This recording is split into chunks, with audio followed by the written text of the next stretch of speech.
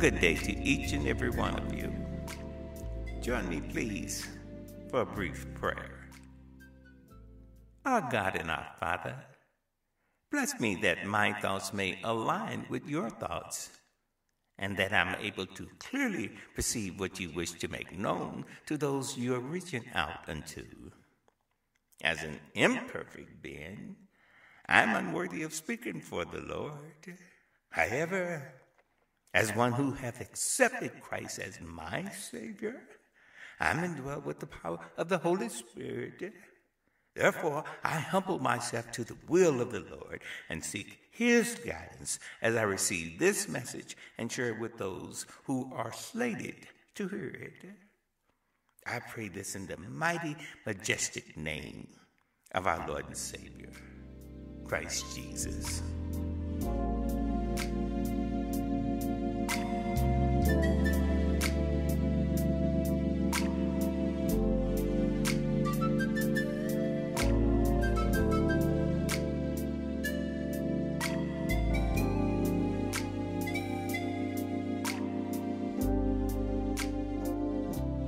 Selah. My title for today is Christianity Through the Eyes of Belief. It's all about faith.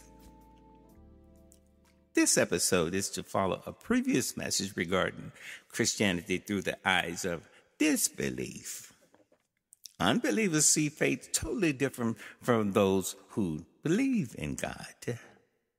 But it's important for us to see the contrast between the two, especially for those who seek to fulfill the Great Commission as urged by our Christ Jesus. Currently, He seemed to be pointing me in the direction of leading outsiders of the faith into His fold. And though I'm not an official clergyman, my acceptance of the Lord as my personal Savior qualifies me to at least point to the direction where belief can be found. Through this means, it would not be me, Greg, doing the doing. On the contrary, it would be the Spirit of God that lives within me that does the doing. Scripture says that no one can come to God unless He draws them near. This is according to our Lord Himself, as written in the Epistle of John, chapter 6, verses 44 and 45, which says, quote, "No one can come to me unless the Father who sent me draws him, and I will raise him up at the last day. It is written in the prophets, and they shall be taught by God. Therefore, everyone who has heard and learned from the Father comes to me." Close quote. We all come to Christ to be taught as Christian believers. As I indicated in my title, this is all about Christianity looking through the eyes of those who have already found faith through God, specifically through Christ. It's about what God does to bring His faithful into His flock. Now, in my last straight talk, I was talking about Christianity coming from the mindsets of those who have yet to discover God.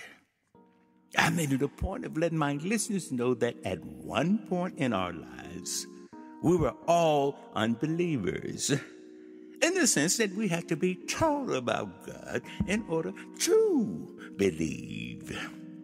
In a similar manner, we must be taught most things in life before we accept it as our measure of living life and having our very beings.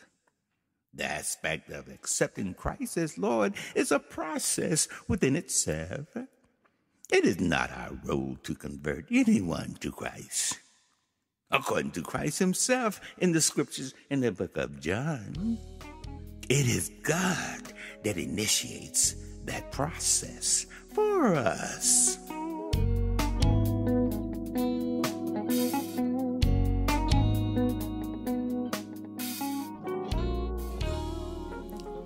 We were born into a fallen world, subject to all the elements and forces that come with being here.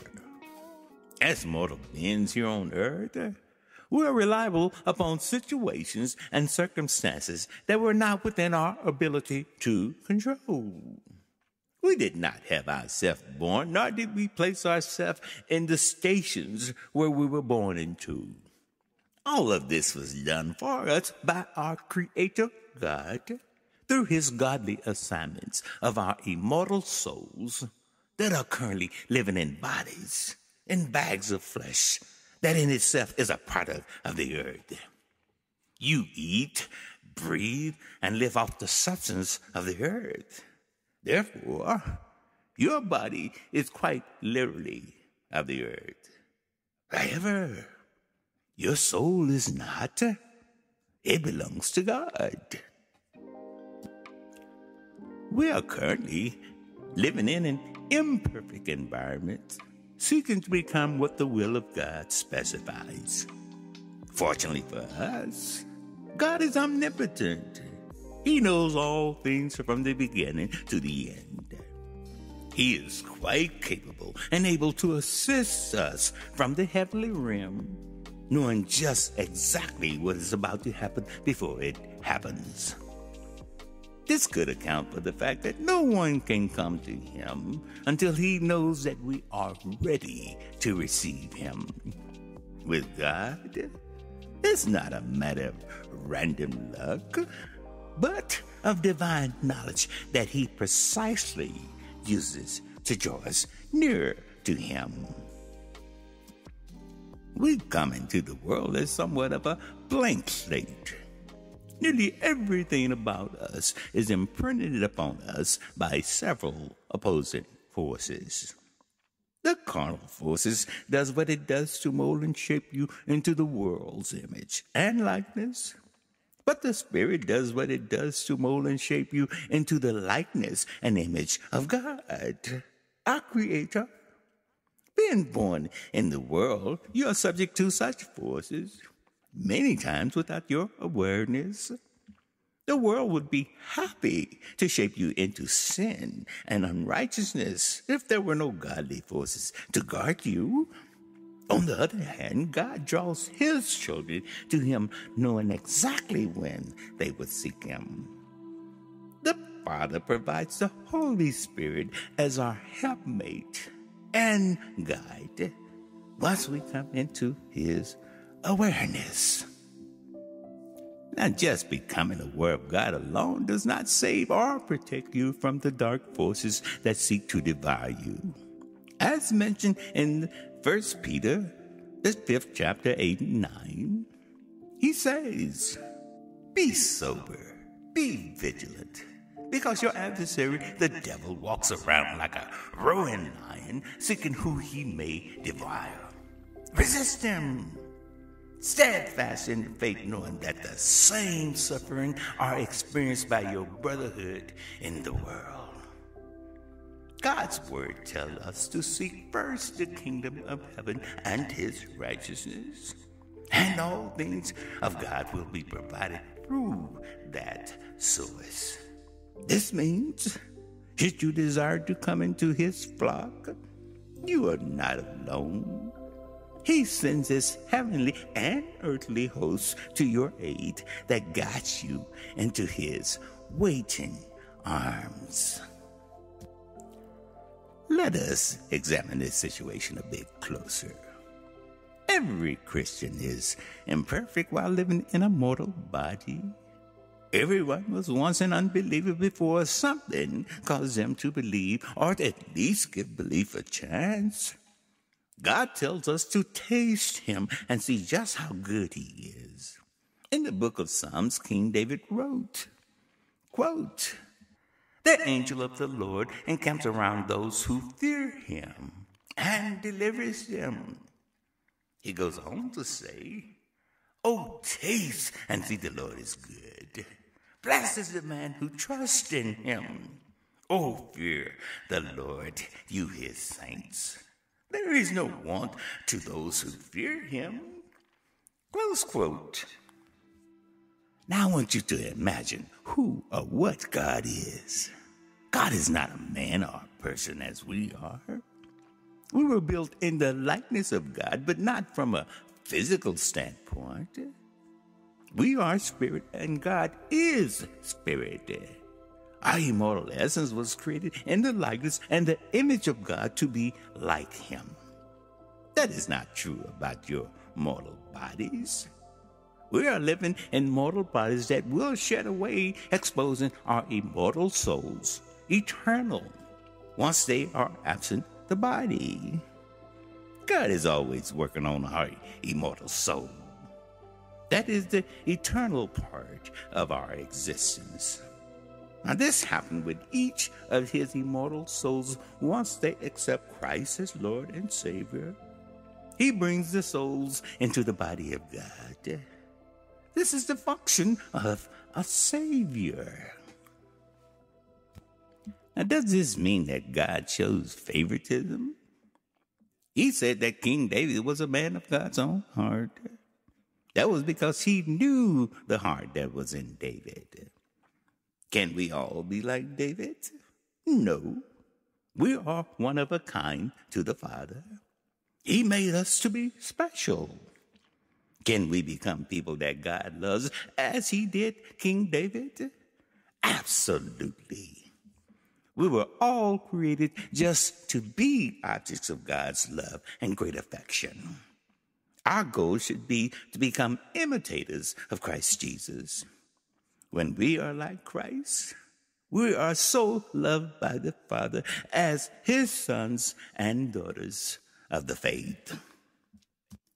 Your Heavenly Father wants you to return to Him, homeward bound into His kingdom. This is the belief of every Christian servant and their heart's desire. It is not something that they must do alone.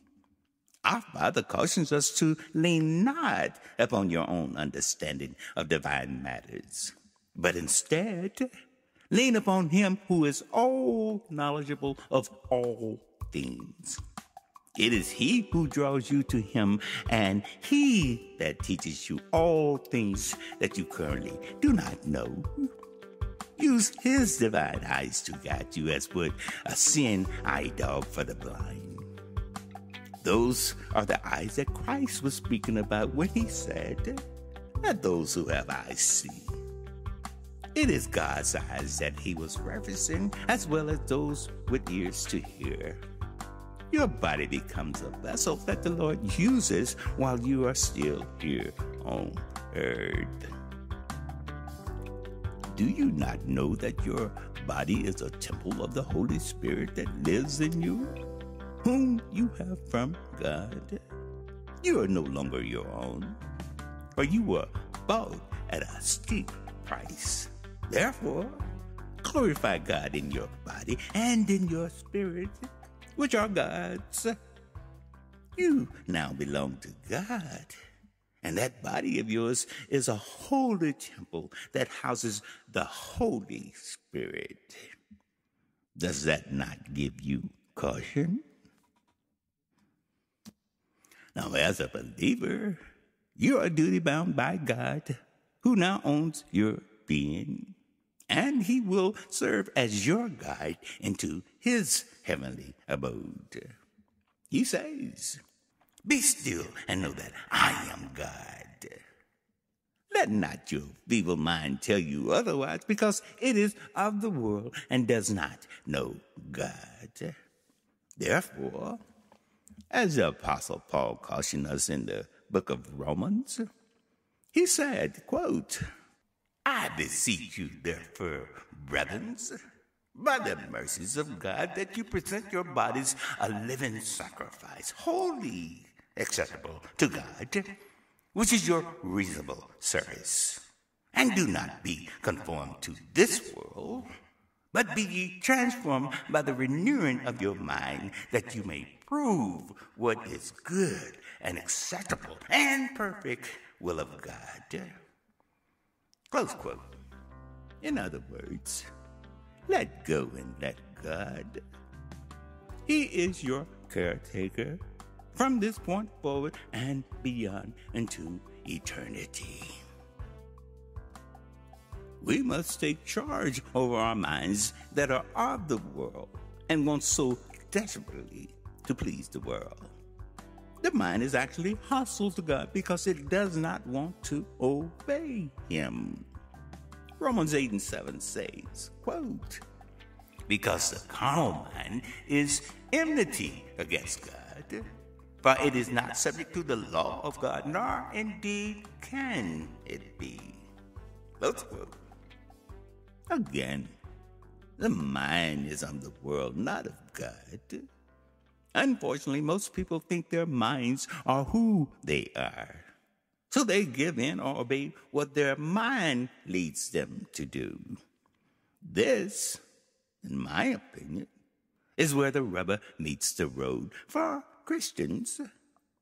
One must be aware of who they are through the eyes of God, and thereby put the Spirit of God over the carnal self, so it, the mind, can obey God as God desires. Christians are called to a higher duty once in the body of God. First, they must believe in God and accept Him as He exists, in spirit and in truth.